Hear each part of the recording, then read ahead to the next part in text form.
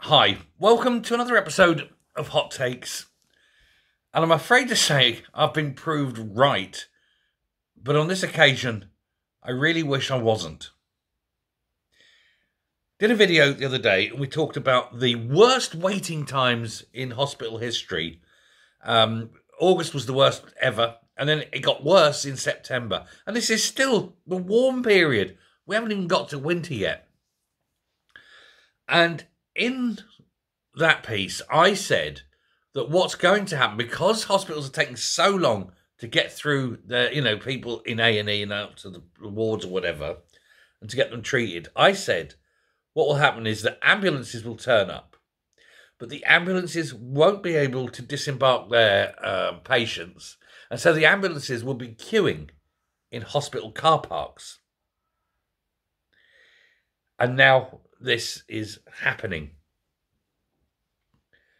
But of course, while ambulances are in the hospital car park, they're not out there on the streets where they're needed. And it's been revealed that in some cases, an ambulance call, will result in a delay. So you call the ambulance and the emergency service will say, yes, we'll get one to you. Oh, how long will it be? 2 days.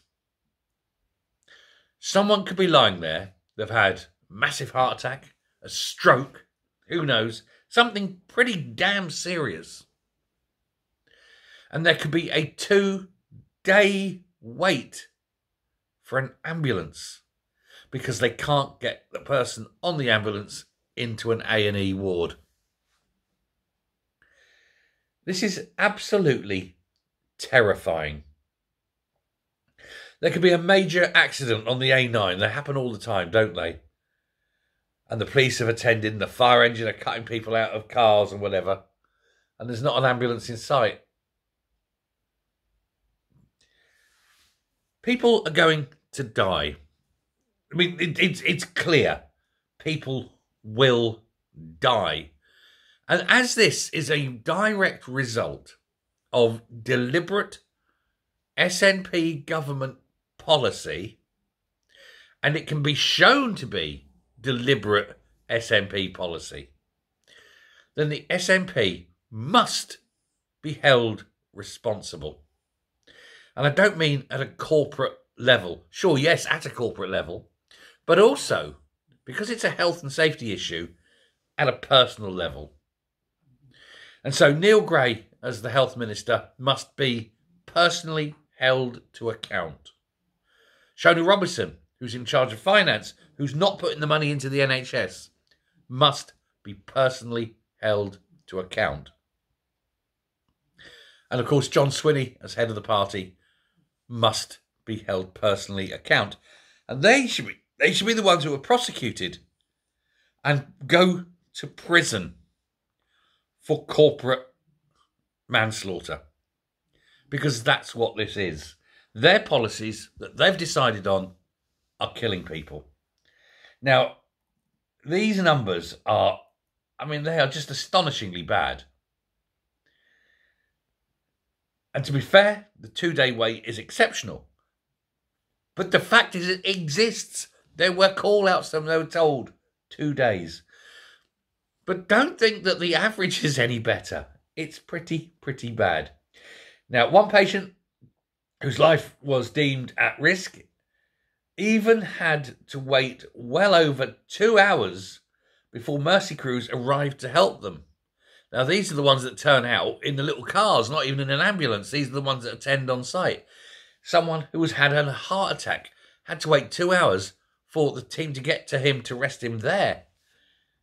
The ambulance hadn't turned up. They couldn't get him to hospital. They didn't have the ambulance. They just had the response car. Now, of course, this is absolutely the Scottish government. The Scottish government will try and blame the Tories, will try and blame Labour, will try and blame Westminster, will blame Brexit, will blame the 1957 Aston Villa team, anything other than who it actually is, which is them. Now, figures obtained by the Scottish Tories show that Scots in even the most critical of conditions are sometimes forced to wait many, many hours for treatment. One yellow category patient in Lothian, the lowest at risk, even waited 48 hours for an ambulance in May this year, while an amber call-out, which is even more serious, faced 22-hour delay. A 22-hour delay. The most risk, the high-risk one, is purple. That's what they call, they colour code them. Purple's the high risk. And one patient in Glasgow, and you'd think Glasgow, with the big hospital and lots of ambulances, would be better. You're not out in the Highlands or anything. Had to wait well over 4 hours for help to arrive. And that's only for the help to arrive. They have to get them to hospital, and they could be sitting 8 hours in the ambulance, in the car park, in the hospital. There are reports of people waiting in the ambulance, or waiting for an ambulance, for 32 hours. And another one, 11 and a half hours waiting for an ambulance. 11 and a half hours. This is just astonishingly bad.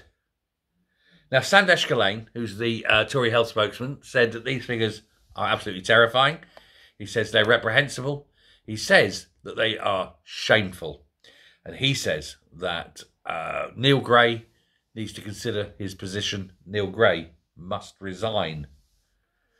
He says these are life-threatening waits, and any health secretary who is overseeing this is not doing his job and must go. And I think he's right. I mean, it's absolutely... it's disgraceful. It's inhumane. And yet, I'm sure many of you, like me, probably aren't surprised at it. And that's the really bad thing. Now, Gray obviously is responsible, but he hasn't got a clue what he's doing. He's got no plans to fix it. And even if he did, he doesn't have the funding, because Shona Robertson won't give him any money, because, hey, unless the money's going to keep Angus Robertson topped up with champagne and caviar, they haven't got any. And so, what do you do? I mean, it is an absolute joke of a service. And think now, this is the beginning or mid-October. How bad is it going to be in January or February this year coming? How many Scots are going to die because of their policy? I tell you, look after yourself, folks. Because if anything happens, you are well and truly screwed.